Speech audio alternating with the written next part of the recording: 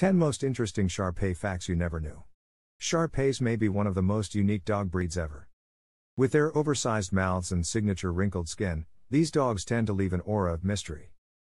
But the reality is, there's a lot about the Shar Pei that you most likely didn't know.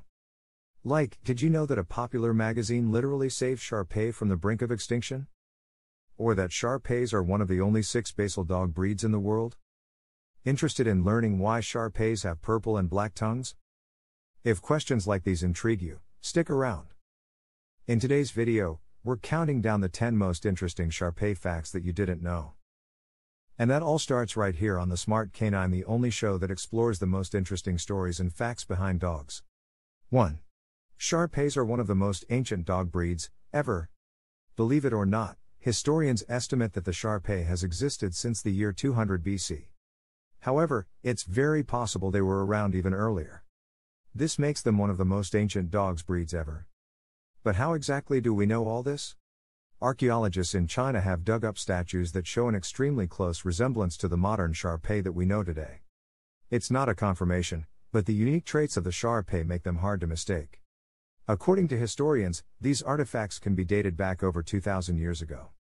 So in reality, we don't actually know for certain how ancient these dogs are. But what's really interesting is that Shar Peis aren't the oldest dogs on record. It's believed that the Basenji has been around for over 6,000 years. 2. The Shar Pei is one of only 6 dog breeds in the world that's considered a basal breed. You must be wondering, what's a basal breed? Not only do these dogs have to be ancient, but they need to have far less mixed DNA than our modern breeds. In other words, these dog breeds were developed in a much more organic and natural way. Most of the dogs you see today were purpose-bred for an appearance or physical trait that helped them with their jobs in society. For example, like how border collies were bred with special shoulder blades that let them mimic a predator, a wolf, when herding sheep. What's more impressive is that there are only 6 of these basal breeds, including the Shar Pei. The other 5 include the Basenji, Akita Inu, Finnish Spitz, and the Eurasier. That being said, it's likely that the Shar Pei changed very little compared to how they were over 2,000 years ago. 3. There's a very specific purpose for the wrinkles of a Shar Pei. It's not hard picking out a Shar Pei in a crowd of dogs. You're likely to quickly spot the heavy wrinkles that make them truly stand out. But have you ever wondered what the purpose of the wrinkles was? Spoiler, it's not for good looks or to make them cuter. Well, skip over the confusing science part. So long story short, it's because of the large amount of mucin in their skin that causes the deep wrinkles. But because their skin contains so much mucin, it serves 2 crucial purposes. First, it creates a lot of flexibility and stretches in the skin. However, the downside is that the skin can get easily cut. But at the same time, if the skin ever tears, the mucin helps it heal extremely quickly with little to no scarring. Just think of them as the dog version of Wolverine. In the past, Shar Pei spent a good deal of time as participant in dog fights and in hunts. And with the wrinkled skin, it makes it very hard for opposing dogs, or wild game, to bite and grab onto their skin. Plus, any tears on the skin will heal quickly for the next fight. 4. The Shar Pei has the most unique terms in its breed standard. I think it's safe to say that Shar Peis are truly unique dogs. No other dog breeds have physical qualities as striking and special as the Shar Pei. And it even reflects in their original breed standard. For example, there's the calabash head, clamshell ears, black bean triangular eyes, old lady's face, bamboo tongue, butterfly nose, shrimp waist, yellow cattle neck. These are just some of the phrases used to describe the physical attributes of the Shar Pei. Historians don't know exactly how all these names came about. However, most of the phrases came from the everyday objects that early Chinese Shar Pei breeders could relate to.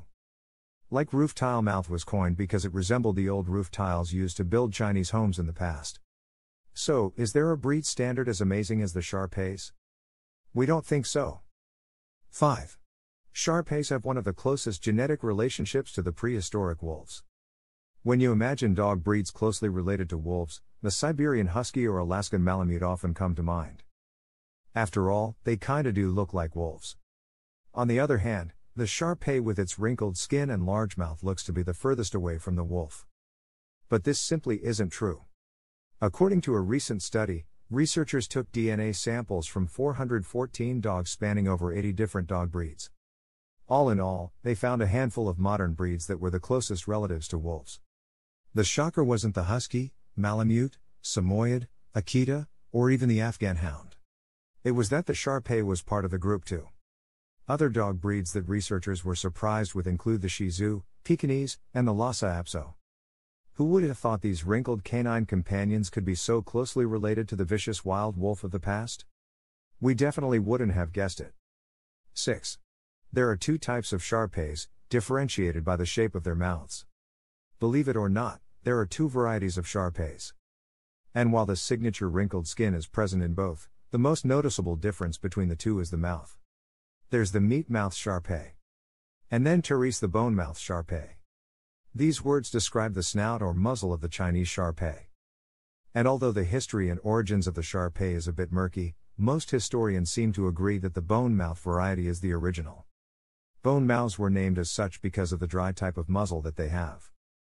On the other hand, meat mouth refers to the variety with a meatier mouth, for lack of a better word. Meat mouths tend to have heavier wrinkles and loose skin around their snouts, giving them the impression that Therese more meat on their snouts. Most refer to bone mouths as the Chinese variety, whereas the meat mouth is the American variety. However, there is no mention of the two in the American Kennel Club's official breed standard. So let us know in the comment section below, which variety do you have? 7. The Guinness Book of World Records once called the Shar Pei the rarest dog in the world. As one of the top 75 most popular dog breeds in America, it's hard to imagine the Shar Pei being listed as a rare dog, let alone the rarest in the world. But things were much different back then. In fact, there were only 8 known Shar Peis in America during the early 1970s. In the 1973 edition of the Guinness Book of World Records, the Laotian was listed as the rarest dog breed in the world.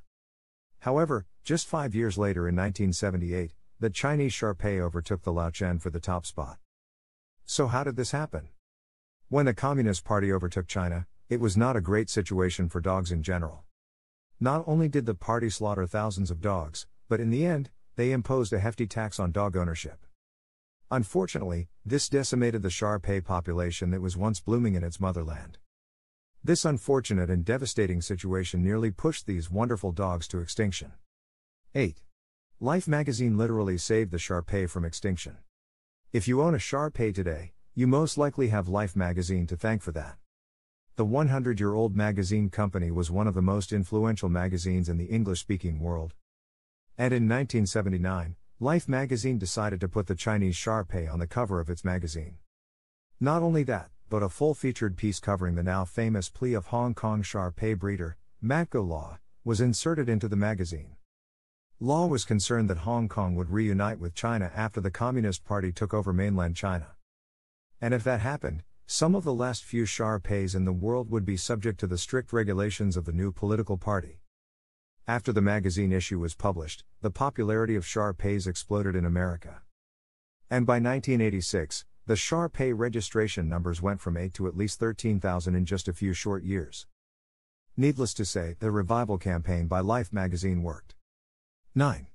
The Shar Pei's black tongue was believed to serve two specific purposes. What do chow chows, giraffes, polar bears, and Shar Peis have in common? They all have black and blue tongues. In fact, a black tongue is one of the most defining and famous physical traits of the Shar Pei. But have you ever wondered whether there was a purpose for it? Well, according to Chinese folklore, the black tongues of the Shar Pei were meant to ward off evil spirits and ghosts. With a Shar Pei in the home, the Chinese could rest easy knowing that their home was free of any unwanted spirits. Another purpose of the black tongue was to make the dog look more vicious than they actually were. When dogs growl at you with a darkened tongue, most intruders and wild animals would simply not want to mess with such a scary-looking beast.